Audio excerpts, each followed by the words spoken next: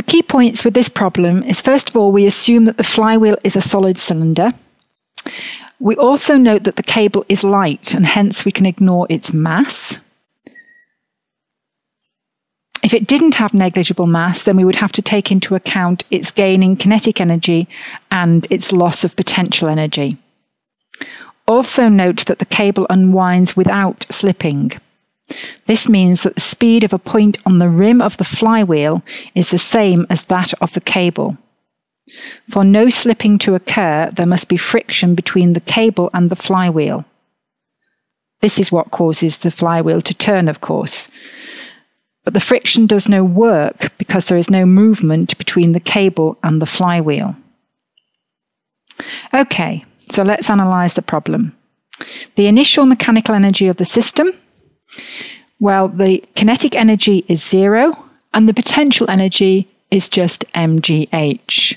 We're taking here the 0 of potential energy to be at ground level. The final mechanical energy, well, we have the kinetic energy, which I've called K2. That is equal to a half I omega squared plus a half mv squared. And the potential energy is just equal to 0.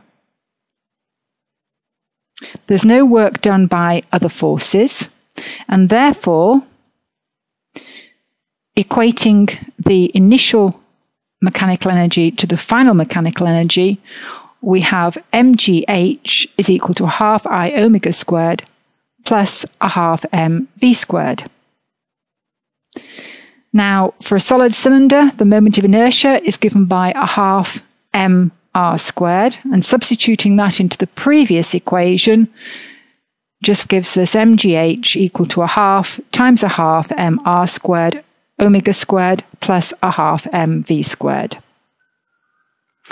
We also know that v is equal to r omega. So again, substituting that into the above equation gives us this expression that mgh is a half mr squared times v over r squared plus a half mv squared.